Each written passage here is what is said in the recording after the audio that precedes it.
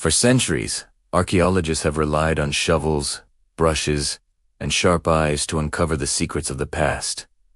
But now, a new tool is transforming the field: artificial intelligence. AI is being used to scan satellite images, revealing hidden cities buried beneath jungles and deserts, places invisible to the human eye. Algorithms can analyze pottery fragments, ancient scripts, and even DNA, identifying connections that once took experts decades to piece together. In Egypt, AI has helped predict where undiscovered pyramids might lie. In South America, it has mapped entire lost civilizations without moving a single stone. And in museums, AI is reconstructing broken artifacts and even restoring faded colors, giving us a glimpse of how ancient art once looked. But here's the question.